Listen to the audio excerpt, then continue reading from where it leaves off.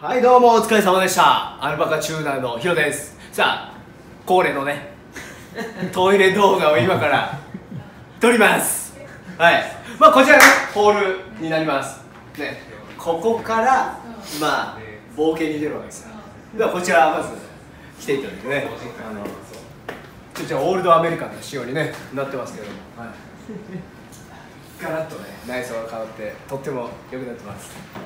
じゃあこちら来ていただくと、さあ皆さんここでドリンクをね、いただいてたところがあると思うんですが、こう受付ですね。で受付を一旦外出ます。ちょっとね出ていただいて、雨降ってる時は傘持参で必ずお願いします。こっち行っていただきます。で、この建物の中には入ったらダメです。こちらは他のねこのビルの使ってる方々がいるので、私どもはここではないです。はい、料金です。はい、お疲れ様でした。お疲れ様です。お疲れ様です。じゃあどうぞこちらに階段をねこうゆっくりゆっくり降りてっていただいてですね。まあ今ネコレクションが機材の搬入してるところですから。はい、はい、どうも今日はありがとうございました。いやこちらこそありがとうございます。今からトイレをですねみんなに紹介しようかな。行きましょう。大事です。トイレまあこちらです。曲がっていただきます。曲がって右に曲がっていただいて、たまにですねここはよくESP の講師時代昼飯をよくね食べに行ってたとこなんですけど、ここは入ったらあかんです。ちゃうんですよ。こっちのガレージの方に行っていただきます。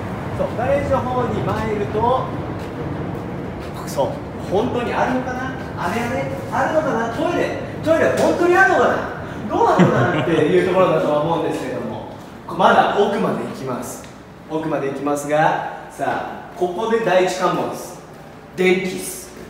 電気がここにあるんですけど、さあ皆さん上ですか下ですか。この選択肢に迫られるわけです正解は下です、はい、下の電気をつけてですね、こちら書いてあります。男女兼用になります。なのでちょっと臭いのしてしまった場合はちょっと苦笑いしながら出るようにしていただければいいと思いますここがトイレです。一応お尻あったかいです。なのでここでも暖を取っていただけると思うので、ぜひ迷わずここに来てください。以上アルパカチューナーのヒロでした。どうもありがとうございます。